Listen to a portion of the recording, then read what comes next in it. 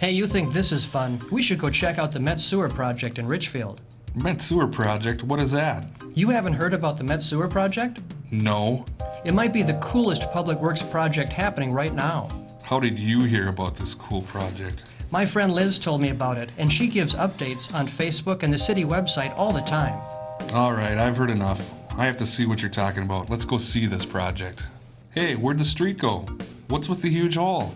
That's what I've been trying to tell you. The Met Sewer is a sanitary sewer line going through town. What are you talking about?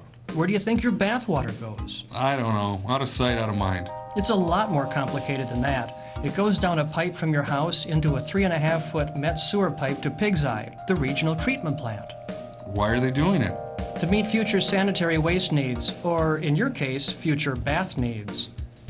If they're digging up the whole road, are they upgrading other utilities like water and storm sewer? Good question. The project will replace city sanitary, city water, and city storm sewer.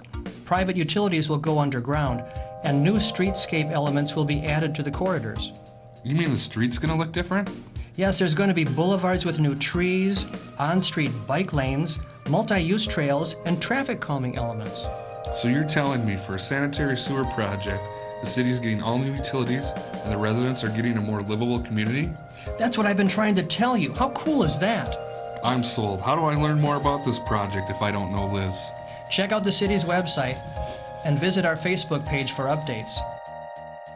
This is one example of how cool public works is and how they affect our everyday lives. James, you're right. This is the coolest public works project happening. I'm going to go back and check the website right now.